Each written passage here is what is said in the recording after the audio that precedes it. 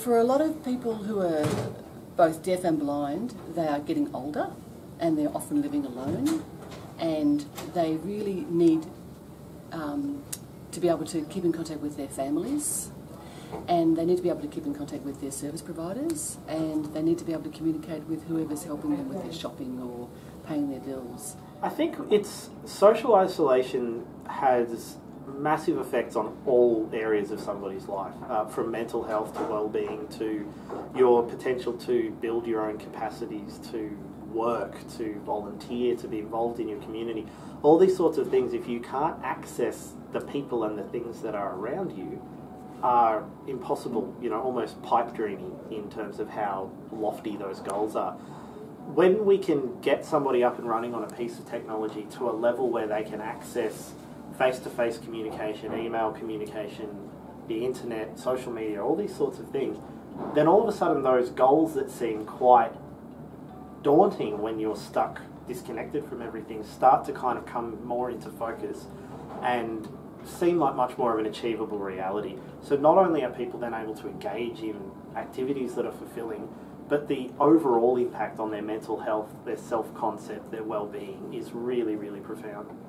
For people with deaf blindness, the most profound manifestation of their disability is that lack of connection.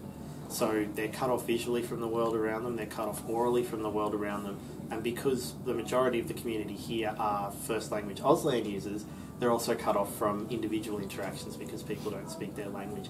That has meant that for a lot of the lifetime of the people that we see, they've relied on third parties to access other people, to access services, to access information. Technology, particularly the smartphone technology that we've seen a massive uptake in over the last 5 years, is the first time that it's connected deaf-blind people directly to each other, to the community around them, and to the greater world in terms of access to information. So it's absolutely been a game changer in this community.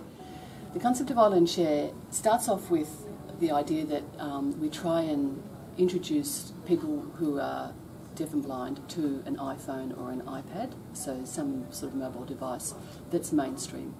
Because we recognise that a lot of people in their families have got these devices, their carers, service providers, and the general community have got these devices. So it immediately is a connection point. So we show them how to use it with their low vision or with their blindness, and they become a bit responsible for it. But from then on, if they want to learn more about Facebook, or if they want to learn about banking, or if they want to learn about any of the apps, they can ask any of their immediate family. So it's about sharing the love of technology and enabling them to tap into the expertise that is around them.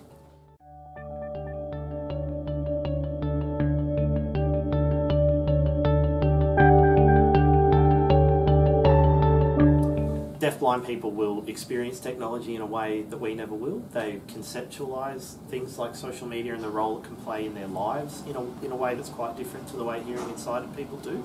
So there's really a wealth of knowledge there that just needs to be leveraged in the right way in order to help other people in the community, and that's what we've tried to set up with our peer trainers. So iPhones are fantastic. The smartphones have got all of the technology that we require in terms of SMS and email and internet. So iPhone 4s and above would be fantastic. iPads are really, really good because they've also got inbuilt accessibility, so any donations of old devices would be great. The starting point is just setting up programs that can get the deaf-blind community, wherever it is, together, talking, communicating, sharing stories on a regular basis.